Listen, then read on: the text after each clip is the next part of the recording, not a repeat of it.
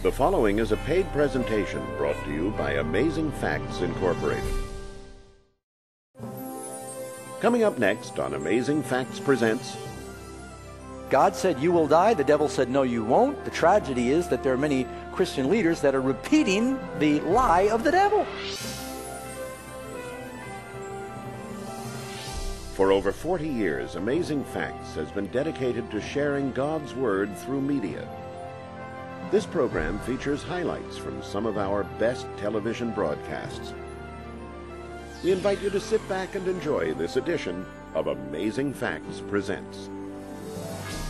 Today's presentation is an excerpt from the Prophecy Code video series.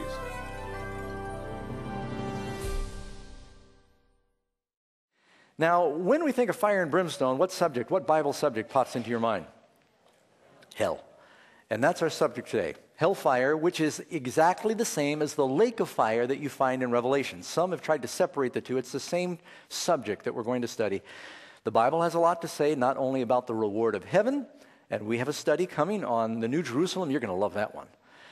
But we also have a study on something that is in Revelation, it is in prophecy, Old and New Testament, dealing with the punishment of the wicked. It's a sobering truth we need to be aware of, and God wants us to know to avoid it, but He also wants us to know the way He is dealing with sinners is a loving way. The love of God is revealed in this subject. Let's get right into our study. How many lost souls are being punished in hell today, according to the Bible? Answer, 2 Peter chapter 2, verse 9, the Lord knows how to deliver the godly out of temptation, godly are delivered, and to reserve the unjust unto the day of judgment to be punished. Where are the unjust? Reserved. Any of you ever made a reservation? It's something that is held for you. You don't want this reservation. But the unjust they're being reserved, they're being held for this day of punishment. And again, John 12:48, the word that I have spoken, Jesus said, will judge them in the last day. We read a lot about that in John chapter 6 today, right? When are they going to be punished, rewarded, judged? The last day. How many people are burning in hell now? Nobody. Oh, some of you are getting riled up. You said, Pastor Doug, you telling me you don't believe in hellfire? I do believe in hellfire, if that makes you happy. I do. I believe the wicked are going to burn. That, for our Baptist friends out there, you wanted to hear that.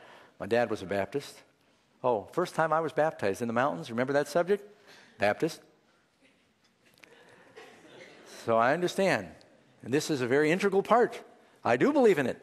But nobody's burning yet, according to the Bible, because the Lord says they are reserved. Haven't been judged yet. Resurrection hasn't taken place. Even the resurrection of damnation hasn't taken place yet. When will sinners, according to the Bible, be cast into hellfire? How many of you remember the parable Jesus told about the farmer who had an enemy that spread weeds, tares, in his wheat? And in that parable, they're told to first gather together the tares, bind them in bundles, and burn them. Matthew 13, verse 40 is where you find this. And then later when Jesus explains this parable, He says in Matthew 13, verse 40 to 42, so shall it be in the end of the world. When? The end of the world, the Son of Man will send forth His angels, and they will gather together them that do iniquity, and shall cast them into a furnace of fire. They're being cast into hellfire, lake of fire, furnace of fire, you can call it what you want. When? The end of the world is when they're going to be gathered, and punishment is meted out. So how many are burning in hell now? Nobody's burning in hell now. Where are sinners who have died now, if they're not burning? A lot of Scripture.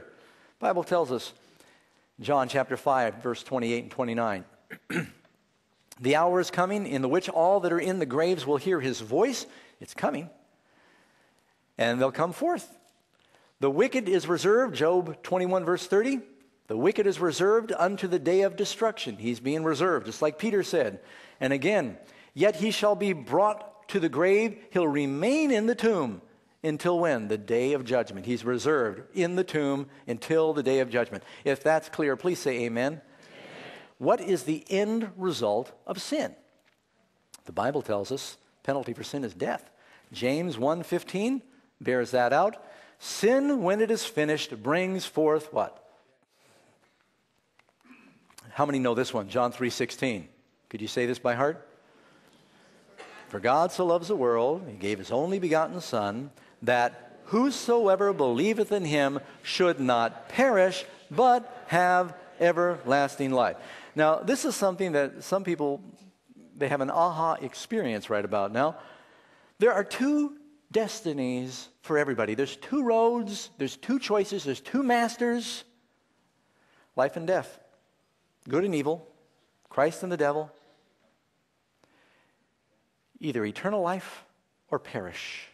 It is not eternal life in heaven and eternal life in the fire. Life and death is what he's offering us. Are the wicked punished in hellfire? Yes. How long? Well, we'll get to that in just a minute. Again, Romans chapter 6. What does Paul tell us? The wages of sin is what? Everlasting life in the fire. Is that what it says? The wages of sin are death, but the gift of God is everlasting life. The gift doesn't go to everybody. It's those who everlasting life is for everybody. The first lie that the devil told Eve was what? You won't really die. You'll live forever in hell or you'll live forever in heaven, but you're immortal. We looked at all the verses this morning dealing with immortality. Did we find one? I asked the whole audience. No offers, right? Is there a single verse in the Bible that says we have immortality now? Not one. God said, you will die. The devil said, no, you won't. The tragedy is that there are many Christian leaders that are repeating the lie of the devil. If the idea that the penalty for sin is everlasting torment, did Jesus die on the cross for our sins? If the penalty for sin is to burn forever and ever and ever and ever, Jesus didn't pay our penalty. The penalty for sin is death. Did he die? He paid our penalty. The whole idea that the penalty for sin is eternal torment, Jesus did not take our penalty. And then we're all in trouble. But he did die. It's like with Daniel. The penalty for disobeying the king's command was death. He put him in the lion's den. He spent one night. He took him out. He said, I've kept the law. The law has been satisfied. And then he threw in Daniel's enemies. And the lions ate them. Daniel came back out alive. He didn't stay in forever. What will happen to the wicked in hellfire? The Bible tells us in Psalms 37, verse 10 and verse 20, for yet a little while, and the wicked shall not be. But the wicked shall perish. Into smoke they will consume away. Going to burn up. For behold, Malachi 4, you know this, verse 1. For behold, the day comes that will burn as an oven, and all that do wickedly shall be stubble. How many of you have done farming before? You know what stubble is? You know, after you harvest the rice, they've got this little stalks that looks like it's been mowed off. It's called stubble. And you burn it, it just smolders, and that's all that's left. It'll be stubble. It'll leave them neither root nor branch. Malachi chapter 4. The day that comes will burn them. Say this with me. It's talking about the wicked. The day that comes will burn them up. What does it say? They can be burned up. It's all gone. You got to raise your voice when you say that. You know, I'm showing you a picture there on the screen. Anyone know where that's from? Pompeii. I've been there. At the foot of Mount Vesuvius, it used to be much taller. Of course, so did Mount St. Helens. There was this Roman Las Vegas. It was a very lush seaport town for people to vacation. And the towns of Pompeii and Herculaneum were devastated during an earthquake in about 68 BC, but the mountain finally blew its lid in 78 BC. What many people don't know, and of course, at least 2,000 bodies they found so far, and they haven't finished excavating it yet, but some people were found, gladiators still chained up, and a lot of Roman soldiers lost their lives during that time. Little amazing fact a lot of people don't know, the legion of soldiers that worked under the general Titus, who later became the emperor, that destroyed Jerusalem and sacked the temple in 70 AD were at that time vacationing as a reward for their service. Took them years to move them around back then. They didn't have aircraft. And they perished. The soldiers that destroyed Jerusalem and the temple were there when it blew. Just interesting to think about. What else does the Bible say about the punishment of the wicked?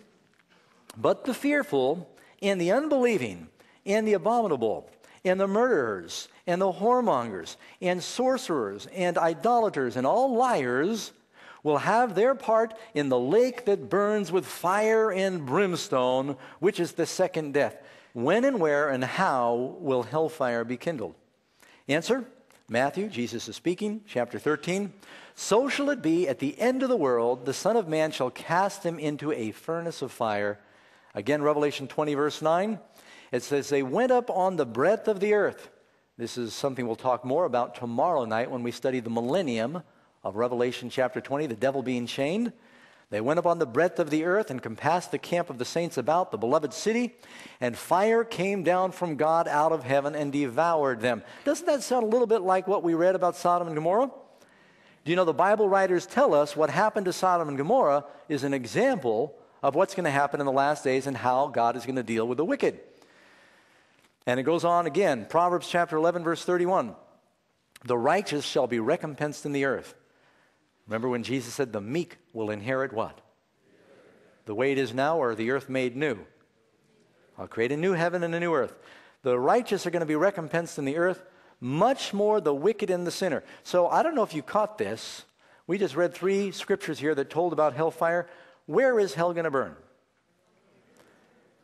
On earth. More specifically, Washington, D.C. Amen? The idea that, because it comes from Greek mythology again. Hades lived in the underworld, and this idea that the devil is down yonder. And I remember walking out of the market one day, and sometimes I just look for an excuse to go to the market so I can read as much of those tabloid covers as possible for entertainment. And I remember checking out of the market one day, and it said, oil well drillers in Russia drill too deep. Demons escape from hell. Any of you remember that one? And there are preachers that still preach. Way down yonder somewhere, the devil's got his condo. There's his whole office, and he's got everything set up down there in these caverns. When the devil came to, in the book of Job chapter 1, when the devil came to the Lord, and the Lord said, where'd you come from? He didn't say, I came from a cavern down in hell, in the earth. He said, I came from walking to and fro on the earth. The devil's business isn't down yonder, it's up here. He's on the earth. And that hellfire is going to rain down on the earth. God rains it down on the earth. On the earth, they compass the camp of the saints, right? That's where it's going to happen. How big and how hot will hellfire be? The Bible tells us the day is coming that will burn as an oven. The day of the Lord will come as a thief in the night, in which the heavens will pass away with a great noise, and the elements will melt with fervent heat. Now, some think that when the Lord comes as a thief, life's going to go on for another 7 years.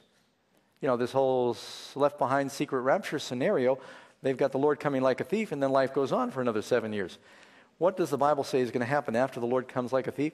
The elements are going to melt with fervent heat. They learned when the atomic bomb dropped on Nagasaki and Hiroshima, that even rocks will burn. You get them hot enough. 2 Peter chapter 3, the earth also and the works therein will be burned up. It's going to be burned up. So there'll be nothing left of the wicked. God's going to purify. Fire purifies. How long will the wicked suffer in the fire? Now, some people think they're going to burn forever and ever. Jesus said, Revelation 22, verse 12, and behold, I come quickly, and my reward is with me, to give to every man according as his work shall be. First thing, when do they get rewarded? When he comes. How do they get rewarded? According to what they deserve. Does everybody get the same reward? If everybody burns forever and ever, then it's really not fair that Cain, who killed one person, his brother, 5,000 years ago, would burn 5,000 years longer than Adolf Hitler. I'm assuming Hitler's lost. Is that okay with you? I don't want to judge him or anything. Someone's going to come up to me but would that be fair? No, of course not. And everyone's going to get rewarded according what his work shall be. And again, Matthew 16:27, it says, and he'll reward every man according to his what? His works. We're saved by grace, but we're rewarded according to our works, because your works will demonstrate whether or not you really are saved. That's why Jesus said, why do you say, Lord, Lord, and do not the things I say? Luke chapter 12, verse 47 and 48. That servant that knew his Lord's will and neither did according to his will shall be beaten with many stripes. In other words, if we know what God wants and we don't do it, we're punished more severely. He that didn't know his Lord's will and didn't perform it, he will be beaten with few stripes. Does that sound fair to you? That's what Jesus said. People are going to get according to what they deserve. Christ said, fear not them that kill the body, but are not able to kill the soul. Some people say, well, the soul's burned forever in hell. The body gets burnt up. Have you heard that before? Yeah, it's true, Doug. The bodies all get burnt up, and God makes a new heaven and new earth. But the soul's burned forever. What did we learn about the souls today? Soul that sins will die. What does Jesus say about what happens to the soul in hell? Fear not them that kill the body, but are not able to kill the soul. He goes on and says, fear them that destroy soul and body in hell. Will the fire ever go out? Bible says, Psalm 37, verse 10, for yet a little while, and the wicked shall not be, but the wicked shall perish. And the enemies of the Lord shall be consumed. Into smoke they will consume away. Again, Isaiah 47:14. Behold, the day shall be as stubble. The fire shall burn them. They shall not deliver themselves from the power of the flame. These are prophecies, and this is a prophecy code meeting. There'll not be a coal to warm at, nor a fire to sit before. No coal, no fire, it's going out, right? And if you have any doubts, Jude tells us, even as Sodom and Gomorrah are set forth as an example, suffering the vengeance of what kind of fire? Eternal fire. Now, some people say, there you have it, Doug. The fire is eternal. It's going to burn forever and ever. Is that what it said? Are Sodom and Gomorrah still burning today? They were burnt with eternal fire, but they were burnt up. What it's saying, was Sodom and Gomorrah ever rebuilt? Oh, it's 4,000 years ago. You can go there today. It's still ashes. They were burnt with eternal fire. The results of the fire are eternal. It doesn't mean that they are still burning. They were cities, not people. I mean, the idea that God's going to burn cities forever and ever is even more absurd. But people seize upon a few misunderstood phrases and they build a whole theology on that. They blind themselves to the bulk of evidence and they focus in on what they want to believe. Now, there are a few difficult scriptures where it uses the word forever. The word that's used there in Greek is eon. Have you ever heard someone say, well, I haven't seen them in eons? Now, eon is an unspecified period of time. It doesn't have a start or a finish per se. And the reason God uses that word is because all the sinners burn different periods based on what they deserve. He couldn't give a specified period. There are other places in the Bible where you're going to find the word forever, and it obviously had an ending. You remember, for instance, when Jonah's time in the fish was compared to the hell that Jesus went through. And that Jesus' quote is Matthew chapter 12. It says, Jonah prayed from the belly of the great fish, and he said, the earth with her bars was about me forever. He was imprisoned. How long? You think it felt like forever? You know, what Jonah went through is a good picture of the darkness and separation from God. Here he is in the bowels of this sea monster at the bottom of the ocean, and it's dark. And one day it occurred to me that if he was in there alive, maybe that fish had swallowed other things that were still squirming in there with him. Wouldn't that be awful? And then if you ever do any diving at night, you know, sometimes these fish flash bioluminescence, and all of a sudden a little flash octopus and a jellyfish, and it must have been like hell in there, right? So this is how he talks. And do you think it felt like forever? 3 days and 3 nights in the digestive system of a sea monster? But was it forever? The Bible says he was in the belly of the fish 3 days and 3 nights. Again, you can read in Exodus 21, a Hebrew could have a servant for 7 years, and after that time he could go through a ritual where he would stay with his master, and it says he will serve him forever. How long would that be? Till he dies, right? When Hannah brought little Samuel to the temple, she said, I'm going to leave him here forever. How long was that? Till he died, the rest of his life. And again, it specifies later for as long as he lives. And so when it says that the wicked are going to be burnt forever, it means, the word there, don't forget, it's going from Greek to English, it's eon. They're burnt up according to what they deserve until they die. They're punished. And they're burnt with not only everlasting fire, because will they ever live again? No second chances. It's also called unquenchable fire, and I'll get to that in just a minute. Forever and ever is a biblical expression which means until the end of the age, not necessarily an infinite, unending length of time. You must read that phrase in its context, because after all, Martin Luther believed it, the father of the Reformation, as did William Tyndale, and a more modern scholar kind of turned the world up on his ear, John Stott, who is a great scholar. He also believes that the Bible is very clear that the wicked will be burnt up in the lake of fire. Pentecostal. Edward Fudge wrote a book that kind of surprised everybody, and he said, if you're going to go by the Bible, there's no question the wicked are burnt up in the lake of fire. There's a lot of people out there that know this, and they're afraid to say anything because it's considered unpopular. Quick story. Must be 25, 30 years ago. I was driving my little Mazda GLC, Japanese car, across Texas to the home where we were living at the time. And I saw Christmas Eve. Car was broken down. And I pulled over to see if they needed any help. And the man said, I'm not sure what it is. The lights just started getting dim, and finally the car died. And I used to do mechanic work. And I said, sounds like your alternator. And we checked, battery was stone dead. Alternator wasn't putting anything out. So something very funny. He's driving this big old Texas Oldsmobile or something like that. I pulled his car several miles to our house with my Mazda GLC. And it was Christmas Eve. I took his alternator apart. It needed new brushes. You men know what I'm talking about. And couldn't do anything about it that night. Invited him, his wife, 2 girls, to stay the night with our family. And got to talking. He's a Baptist minister. So I wanted to study. We started talking about some of the differences of what we believe, and this subject came up. And as I shared with him what I've just shared with you, he became very nervous and looking a little edgy. And he said, Brother Doug, he said, I've seen these scriptures before, and I realize if you're going to go strictly by the Bible, that it is pretty clear that hell doesn't burn forever. But then he said, if I told my church members that, they wouldn't come to church anymore. And I said, brother, is that why they're coming? Fire insurance? Trying to stay out of hell? And granted, the Bible does have some very sobering warnings about the lake of fire, and wanting to avoid it, that may be a starting point for anyone in the right mind, right? I mean, fear of destruction, we all, that's why we don't grab rattlesnakes, right? It's self-preservation. It might be a starting point, but somewhere along the way, if the only reason you're going to church and serving God is you're trying to stay out of hell, should you ever arrive in heaven, you've lost your motivation. Along the way, we've got to learn to do it because we love the Lord and we know Him. And the other reason this subject's important to me, before I learned the truth, I hated God. I wouldn't say that out loud, but in my heart of hearts, I thought, God is mean.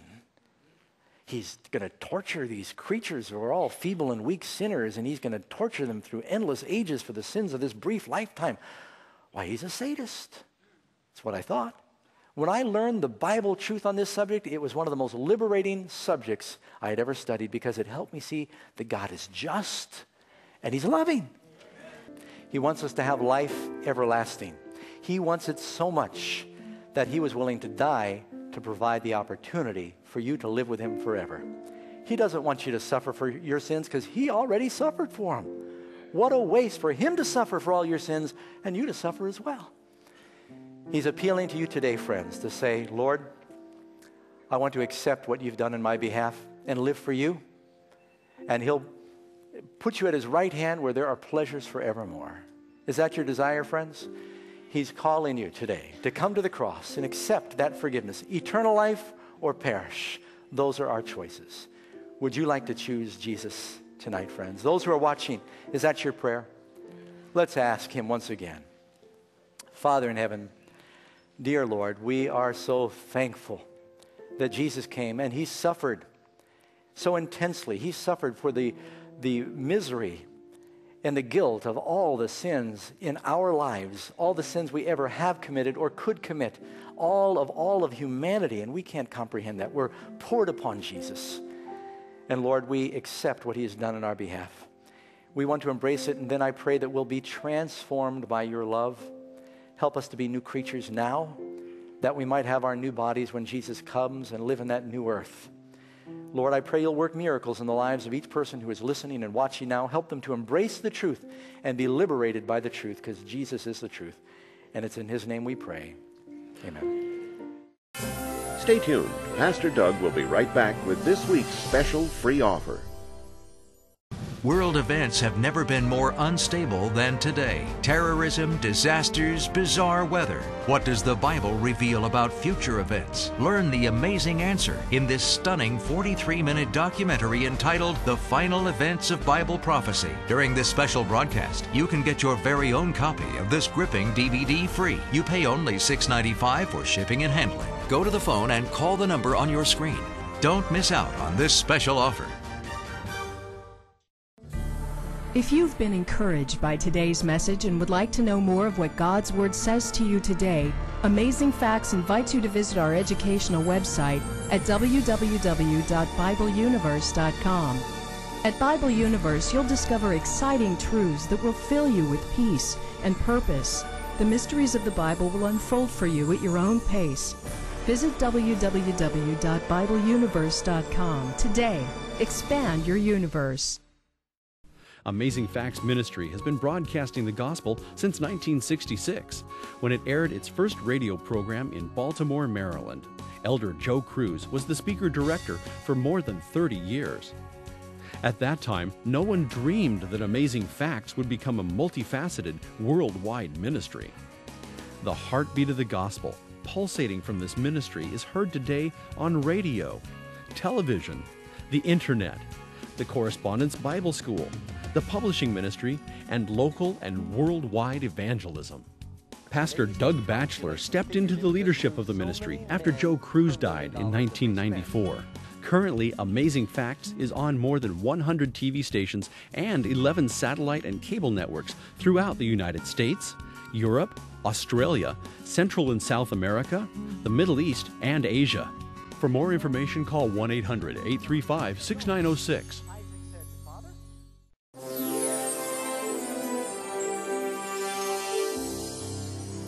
Hi friends. This subject of hell has troubled and confused people for thousands of years. Satan has distorted this teaching to portray God as incredibly cruel and unjust. Yet the Bible teaching regarding the punishment of the wicked demonstrates the justice and the love of God. Our free gift to you today is a study guide that will explain this topic very simply, and it's entitled, Is the Devil in Charge of Hell? And we'd like to send it to you absolutely free. Just call the toll-free number on your screen and ask for offer number 119. If you prefer, you can write for the offer at Amazing Facts, offer 119, P.O. Box 1058, Roseville, California, 95678. Well, that's all the time we have for this edition of Amazing Facts Presents. Until we meet again, remember the encouraging promise of Jesus, if you continue in my word, then are you my disciples indeed, and you shall know the truth, and the truth shall make you free. This is your last chance to take advantage of this week's special free offer. There is no cost or obligation. Just call the toll-free number on your screen and be sure to note the offer number when you make your request. Just pick up the phone and dial 877-232-2871. That's 877-232-2871. The preceding was a paid presentation brought to you by Amazing Facts Incorporated.